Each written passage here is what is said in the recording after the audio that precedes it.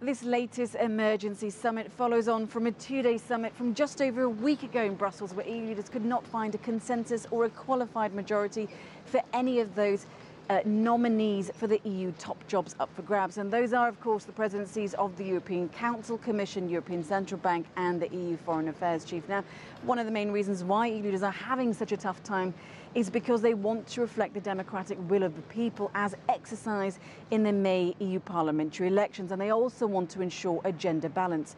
Now, this is what Germany's Chancellor Angela Merkel had to say when she arrived at the summit. As things are going, the discussions won't be very easy, to put it mildly.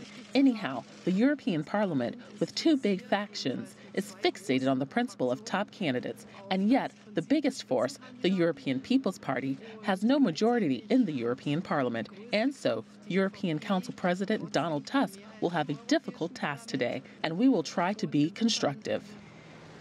The race to replace Jean-Claude Juncker, the EU Commission President, is possibly one of the most contested jobs to fill. Now, the candidates proposed by the parties of the EU Parliament didn't get a majority at the last summit, but what we're hearing tonight is that the Socialist and Liberal candidates seem to have some forward momentum at this summit. But the night, of course, is young and all could change. But here's a fun fact.